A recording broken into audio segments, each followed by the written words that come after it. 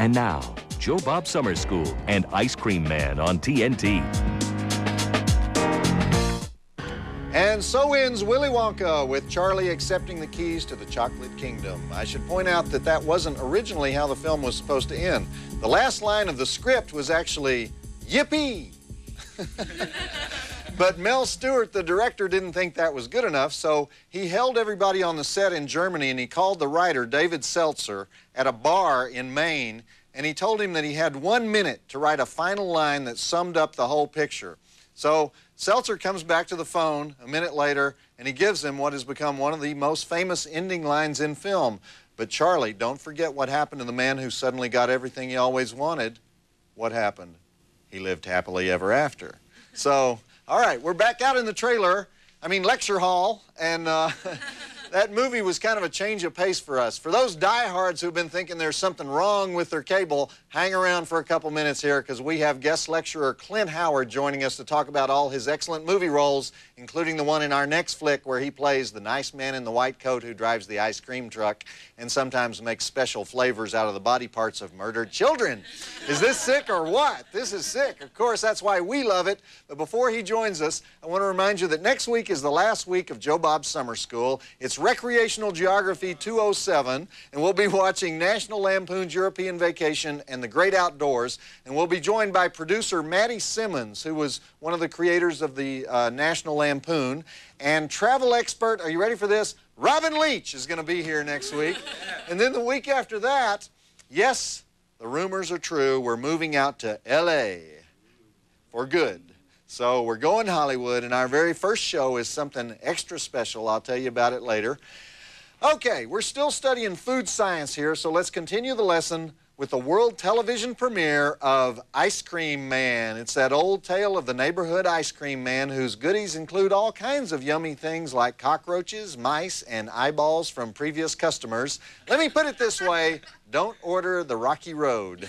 Clint Howard usually plays wackos, but this is definitely one of his wackoest roles, so let's do the drive-in totals. We have 7 dead bodies, 1 dead dog, eyeball chewing, waffle iron to the face, head on a cone, heads on ice cream scoops, ice pick through the mouth, kung fu, and the special effects in this thing are surprisingly decent. I give it 3.5 stars. It's also one of the shortest movies we've ever shown, so if you don't like it, it'll be over before you know it. So, roll the film. And don't forget that the ice cream man himself, Clint Howard, will be here in just a few minutes. Clint also happens to be Ron Howard's little brother, and he's in all of Ron's movies, which means he's experienced the full range of on-set catering. He goes from beanie weenies to caviar and back to beanie weenies. So let me tell you, if I had to put up with caviar, I'd be throwing some major hissy fits, though. So is Clint in the house? I think he's in the house. Clint! Clint! Clint! Clint! Clint! Clint! Clint's in the house!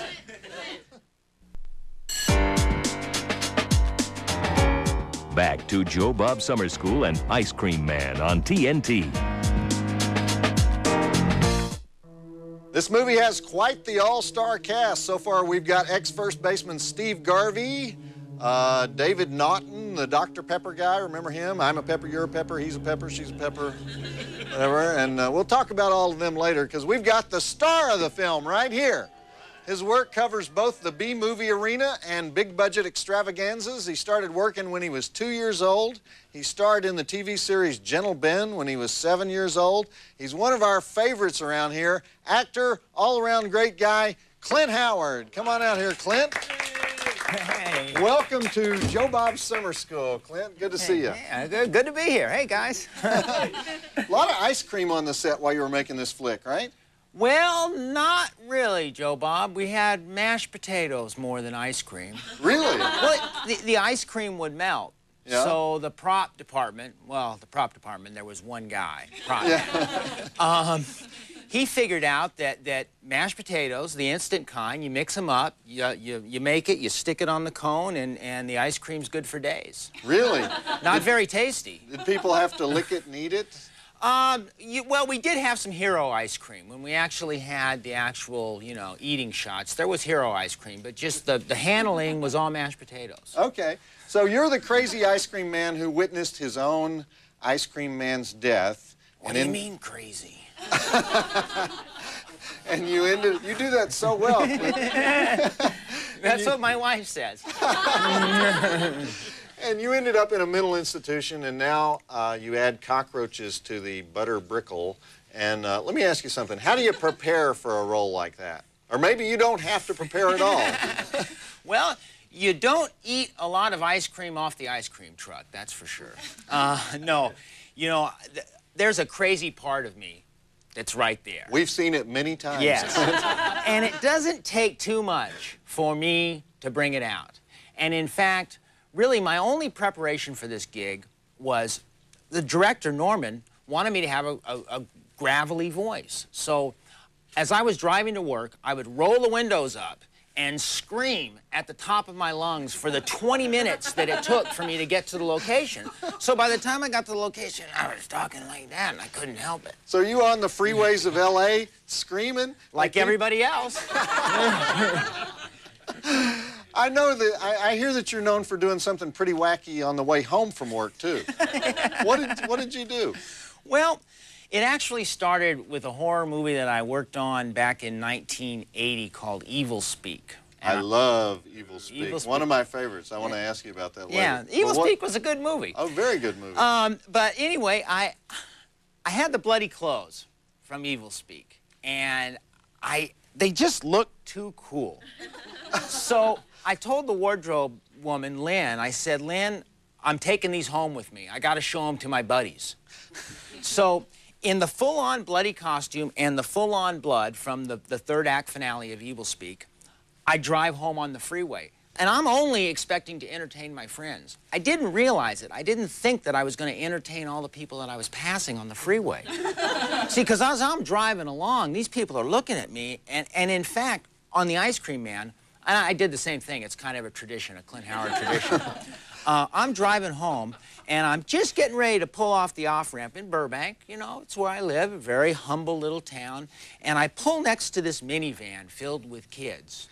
And the mother, the woman driving, she kind of glances over her shoulder and sees me. Now, you know, I'm in that white costume, all bloody, and she absolutely freaked. She sprung to her feet from the driver's side of the minivan. She bolted across to the passenger door and locked the door and gave me this kind of, like, not dirty look, but kind of like, don't come close to my children. So, you know, it's fun. It's entertaining for me. Oh, it's a barrel of laughs, Clint. I wish I'd been there. Maybe that answers my next question, which is, why do you think you get cast to play so many wackos? I don't know, Joe Bob. I don't know. It's just something I can do. Well, it's like your brother gets cast to play the most white bread characters in the history of the world, and you get cast to play the opposite. Well, I'll tell you what. George Wendt put it really well. We worked on Gung Ho together, George and I. And George looked at me one day and said, "You're the brother from another planet." Okay, well, let's get back to the world television premiere of Ice Cream Man, starring our guest, Clint Howard. Roll it. So, in other words, you screamed for ice cream, right? I scream, you scream, we all scream for the Ice Cream Man. I can't believe they didn't have that in the movie. Think you're funnier than Joe Bob? Who isn't, right? But can you prove it? Then enter the Monster Vision Caption Contest and try to make the six-headed jury laugh. And no, I'm not one of the heads. What do you win if you slay them with your caption? How about this incredibly collectible t-shirt? To play, go to tnt.turner.com/monstervision and look for the Caption Contest link. And may the best man, woman, or mutant win. Everyone's eligible. Oh, except Joe Bob. We've heard enough from him, don't you think? Play the Monster Caption Contest and win a free t-shirt at tnt.turner.com/monstervision.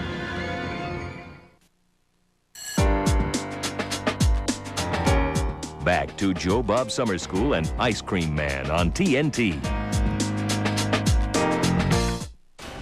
There are no bad days, Gregory, only happy, happy, happy days. Did I do that right, Clint? Yeah, that's pretty good, Joe Bob.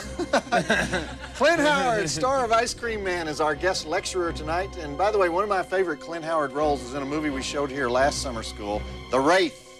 In fact, you have my favorite line in the movie. You know which line I'm talking about?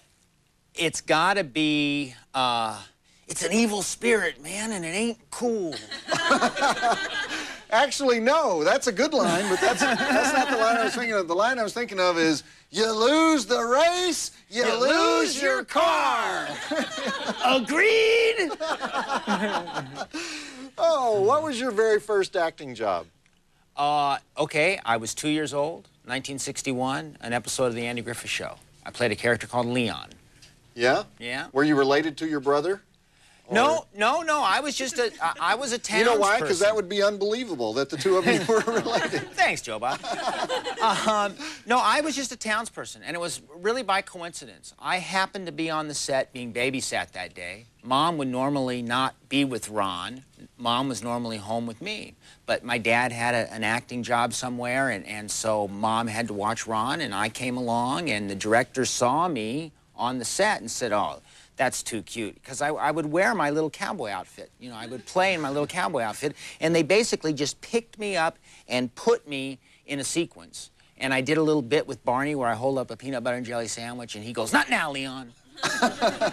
and from there, I did 5 or 6 episodes of The Andy Griffith Show, and by that time, I was 3, and I had an agent, and I started wheeling and dealing in show business. Really? You had an agent at the age of 3? Oh, yeah. Marguerite Ogg was her name.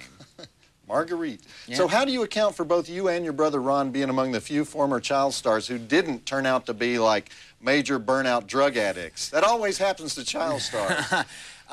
Yeah, well, there's a simple answer to that, and that's Mom and Dad. They are such... Close-knit family. Yeah, and they are just people of the earth, down-to-earth, regular people. I mean, my dad is a farm boy, and my mom is the daughter of a butcher. Ooh. The daughter of a butcher. Yeah, that does explain a lot about you. Yeah, no, but you know what? They did, and they still do, bring a sensibility to life, and especially early on when Ron and I were in the business and impressionable. They just, you know, they grounded us with the simple fact that what we do is a job. Our friends had jobs, paper routes. I had a buddy who worked at his parents' restaurant, and it was the same thing. You know, and just because we were in the public eye a little bit more than the guy delivering the papers, it was the same. So, you know, my dad, and still does, stresses it's all about the work. Yeah? Yeah. Does Ron really dig these really quirky, weird movies that you do? Yeah. Yes, he does. I'll tell you, you know, he makes big studio, high-budget movies now. And God love him for it, because he hires me and he pays me really well. But when I do work on something like The Ice Cream Man, or I'm working on a little tiny family comedy right now called Ping, that he calls me and he wants all the gory details about how low a budget can be. Really? Oh, yeah. Because, you know, we can shoot a movie for what it costs them to feed the crew for a couple of weeks. Yeah. Yeah. So he really enjoys hearing not necessarily about how the quality of the movie is, but how the director's actually getting the shots and getting the day's work done. So, and he applies this somehow to his own work, or no, he's just interested? No, he's just interested, you know, because his first movie was a Roger Corman movie. His first directing job Eat My Dust, right? No, he acted in Grand Theft Auto. Yes, he acted in Eat My Dust to get to direct Grand Theft Auto for Roger. And Roger told him, Ron, if you do a good job for me, you'll never have to work for me again. Yeah. And that's Roger's philosophy. Roger thinks that if you make more than 2 movies for him, you're probably no good. Right? Yeah. Okay, well, the Ice Cream Man has kidnapped Small Paul, so let's get back to the movie. And Cooper Smith, we have to talk about the role you did that's even creepier than this one, because Cooper Smith in Evil Speak. We got to talk about that later. I love Cooper Smith. Joe Bob, I saw this movie in 1984, and it had a girl in it, and she's sitting by this tree. What movie was that?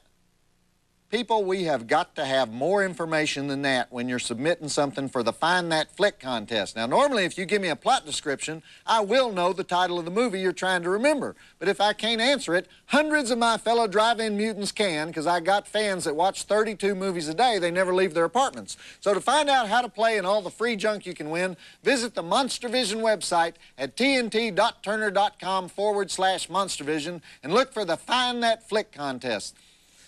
Joe Bob, I saw this movie with a talking bear in it and Morgan Fairchild naked. See, that's a description I can work with. Visit the Monster Vision website at tnt.turner.com/MonsterVision. Back to Joe Bob Summer School and Ice Cream Man on TNT. The old hide in the bottom of the shopping cart trick. The ice cream man can be a little bit blind in some of these scenes, can he? Well, you know, plot point, plot point. Sandal Bergman as the mom who makes her kid do the grocery shopping. David Warner as the out-to-lunch preacher. Jan Michael Vincent and Lee Majors II as the incompetent cops. Great cast for such a low-budget movie. Olivia Hussey. Olivia Hussey. Juliet. Man, she did, that was my favorite. I was really looking forward to meeting with and working with Olivia Hussey. All right, well, we're here with the star of the film, Clint Howard, the ice cream man himself. And Clint, did I hear something about this movie being financed by... Porno. Porno money. Yeah, I think that's public record now. You know, I wasn't there to watch the checks get signed and everything, but my understanding was it was made by people that made and distributed blue movies. Okay, well, it happens, and it has a little of that quality about it, you know, which can help sometimes. If you look real close in some of the background shots, in some of the very bit players, and if you're a fan of the pornographic film industry, you will see some characters in there that you will recognize. Oh, really? Yeah. Makes it all the more interesting. Yeah, yeah. What do you think? Keep your eyes peeled.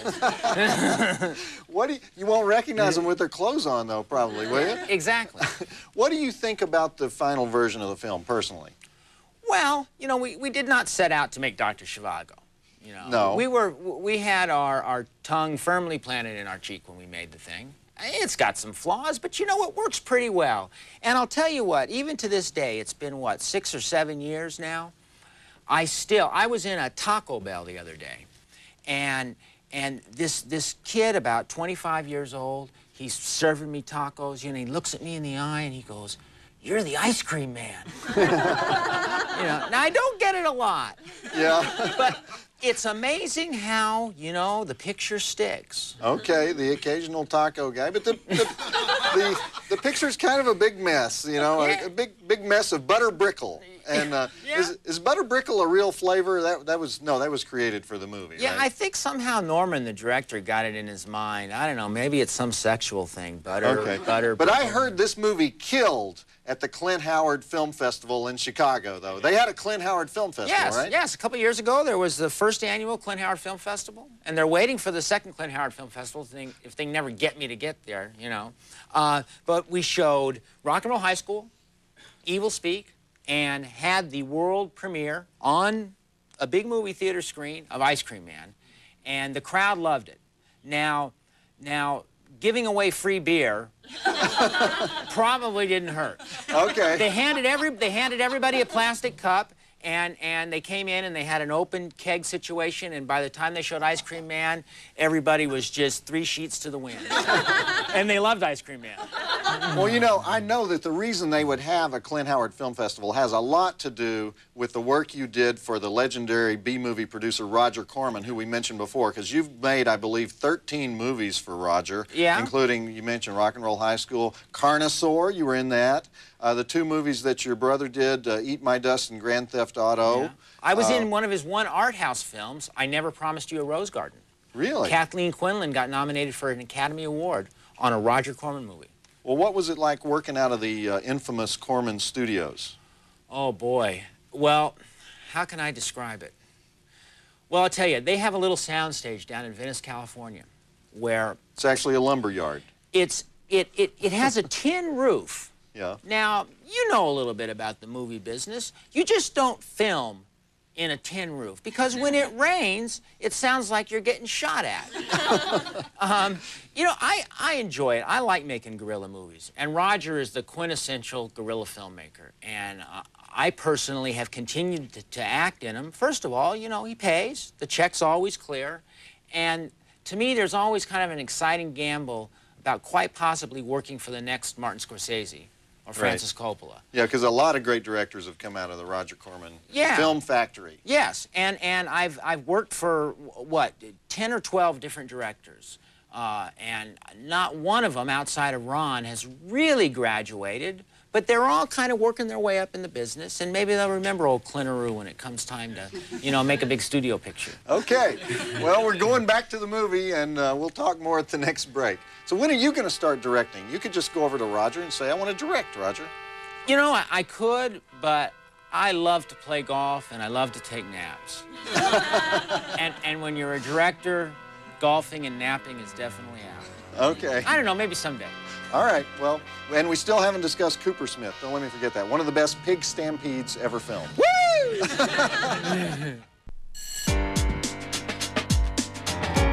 Back to Joe Bob Summer School and Ice Cream Man on TNT. This movie may set the world record for flashbacks. We've had about 19 flashback sequences in this flick so far, and the illusions of this movie are subtle but profound, like the Pied Piper and the Boy Who Cried Wolf, and I believe there are references to Milton's Paradise Lost in this movie. Are there not, Clint? Well, yeah, and there's also me going, every day is not a happy, happy, happy day. That's right. You do that many times. Clint Howard is here with us. So tell us what you're working on now, Clint. You're doing 2 movies, one big budget movie and one little budget movie, right? Yep. I am currently filming a little family comedy called Ping. It's a dog. It's kind of like Home Alone, but instead of a boy, instead of Macaulay Culkin, it's a little kind of half Chihuahua running around. The Chihuahua's the star. Yeah, well, Judge Reinhold and I hopefully get credit above the star, above Ping, but it's Judge Reinhold and I and Shirley Jones and this little dog. And I'm shooting that as we speak, virtually. And then in a few weeks, I'm going to start to work on Ron's next movie, which is How the Grinch Stole Christmas. Oh, Jim great. Carrey playing the Grinch. Yeah. Wild and woolly. It should be pretty wild. I'm going to have 2 to 2.5 hours in the makeup chair every day, being made up to look like... Are you the Grinch? No. I'm a citizen of Whoville. I am the mayor's sycophant. My name is Hubris. Okay. That will be fun. Yeah. A lot of people don't realize what hard work it is making a horror flick, you know? Because, I mean, what was it like making Evil Speak, for example? Because just in that flick alone, you had heads twisted around until they're backwards. You had naked girls attacked by maniac pigs. You had this guy who gets impaled on a torture rack, nails that fly out of a cross and kill the chaplain by popping open his brain, guy who gets sliced all the way down the middle with a broadsword, a lot of hacked off heads, a man who gets his heart ripped out of his chest while it's still beating, a lot of other stuff that I can't even mention on TNT, right? So you can tell I've seen the film, right, Clint? God, that was a good picture. You know, those things are all really fun to do. That's the bonus time. You know, usually just the day-to-day grind, the schedule. I had a 22-hour day on the set of Evil Speak, which is, you know, you do something for 22 hours unless it's making love. It's, you know, it's difficult. Even making love for 22 hours would be pretty difficult. What's the grossest way you've ever died on screen? Oh, boy. Because we got fans who live for that kind of stuff. You don't want to meet the fans, but we got them. Well, I got sliced up, like I got gutted in a movie called Silent Night, Deadly Night Part 4, and then these big cockroach larvae, these big things about yay big, started kind of climbing in and out of me, and so I think the cockroach larva kind of did me in. Also, in ticks was pretty classic. Oh, being ticks, infested, we've had that on the show, yeah. Being infested by a tick the size of a softball and having it explode out the side of my face, that's kind of, it's kind of an interesting way to go. That's a good, you don't really get to do that in Ron's movies, do you? No, Guy, you know, I don't think I've ever died in one of Ron's pictures. I'll have to talk to him about that. All right, let's get back to the kiddie horror comedy Ice Cream Man. Roll it. I've always been wary about Ice Cream Men myself. You know, it's a brilliant idea for a horror movie because some strange guy drives around neighborhoods in a beat-up old van with that crazy tinkling song. And the freezer. You could easily jam a couple of kids in the freezer. Exactly. Yeah. And the moms just go out there and hand the money over. Sure, honey, you just run out there. Do they have ice cream? They don't have Ice Cream Man licenses or anything, do they? And just the music is creepy. That should be a tip-off. Well, there right? you go. We had the crustiest little Ice Cream Man when he must have been about 80 years old. His name was Marty the Ice Cream Man in my neighborhood growing up. And kids used to jump on the back of the ice cream truck, you know, and drive along, and Marty would stop and get out, and the kids would run away, and he would curse at the kids, and the kids would curse at Marty. It was, you know, a fun-filled neighborhood. So you had some research to work with on this role? Yeah, a little bit, a little bit. Okay, you screwed up again, didn't you? It's your 5th year in junior college. Your life has no possibility of improving. Not true if you attend yet another session of Joe Bob Summer School. 9 brain-expanding Saturday nights, good for actual credit at Southern Arizona State Community College at Ajo. But you need to enroll your hiney. To register, you got to go to the summer school website and get a syllabus. Plus, you'll be able to see who some of our guest lecturers are this summer. And you'll also get a sneak peek at a few of the final exam questions. And you can even include yourself in our summer yearbook, listing your worst subject and favorite hobbies. The internet address for Joe Bob Summer School is tnt.turner.com/summer school. That doesn't mean you can skip the dang class. Of course, even academic probation is fun at Joe Bob Summer School, Saturday nights on Turner National Technical Institute. Visit Joe Bob Summer School at tnt.turner.com/summer school.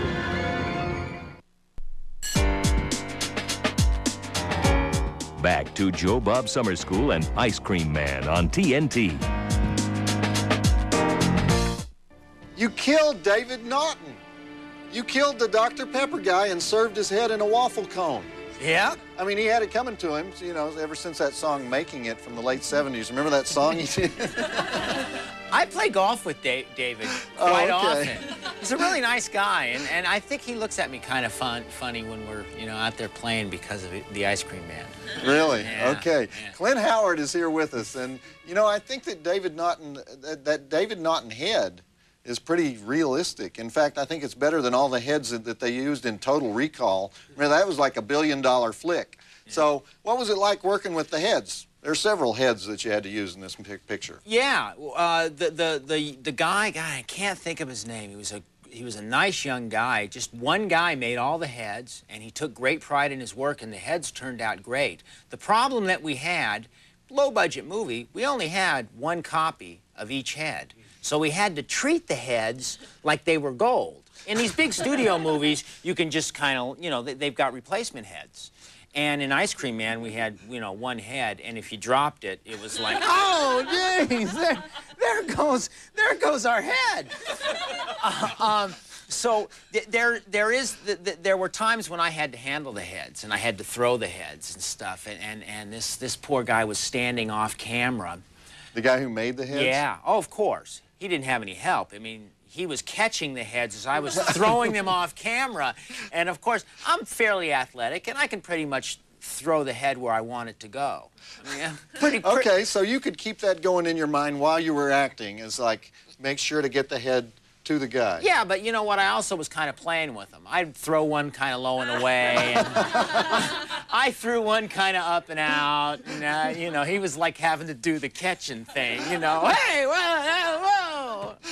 Okay, Clint. Clint, we have a gift for you. All our guest lecturers on Joe Bob Summer School get a book.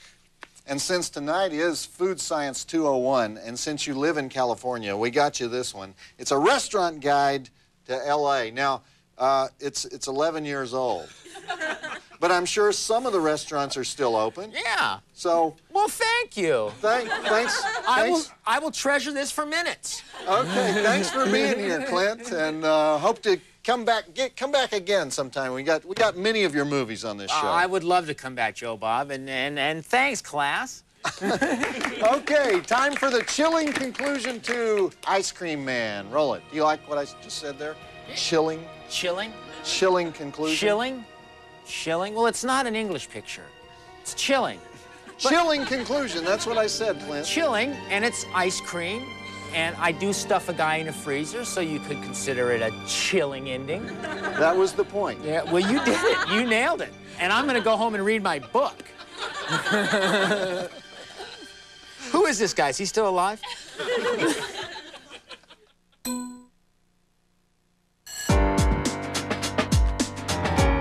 Back to Joe Bob Summer School and Ice Cream Man on TNT.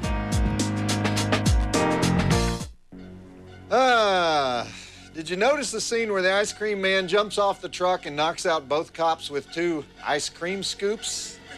I don't think so. Man, was that movie a mess or what? Half the time I couldn't tell what was going on. But I'd like to thank tonight's guest lecturers, Wolfgang Puck and Clint Howard, the ice cream man himself, and remind you that next week's class here at Joe Bob Summer School, our last class of Joe Bob Summer School, is Recreational Geography 207. We'll be watching National Lampoon's European Vacation and the John Candy, Dan Aykroyd comedy, The Great Outdoors. And our guest lecturers will be producer and National Lampoon creator Matty Simmons, and of course, travel expert Robin Leach. That's it for me, Professor Joe Bob, reminding you, in the words of Willy Wonka, candy is dandy, but liquor is quicker.